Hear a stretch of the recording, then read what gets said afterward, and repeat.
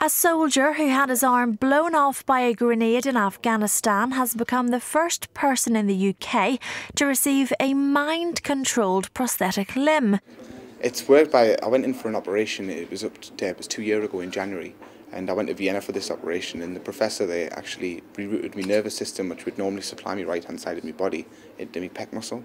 So now when I think about doing a movement, the nervous system actually tells the pec what to do instead of the arm, but in turn the pec, when it moves, so the muscle will move about in my chest, it'll hit sensors within the prosthetic arm in the top, and send a signal down to whichever part of the arm you want to work. So if I think about moving my elbow will come up. If I think about going down, it'll go down. And obviously, it's vice versa with your hand, open and close. It just works ever so naturally off thought, which is very weird.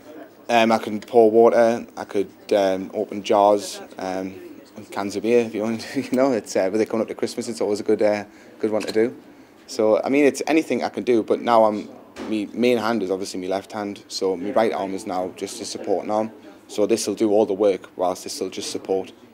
The revolutionary surgery, which was carried out at the Medical University of Vienna, has been hailed as the future of prosthetic recovery.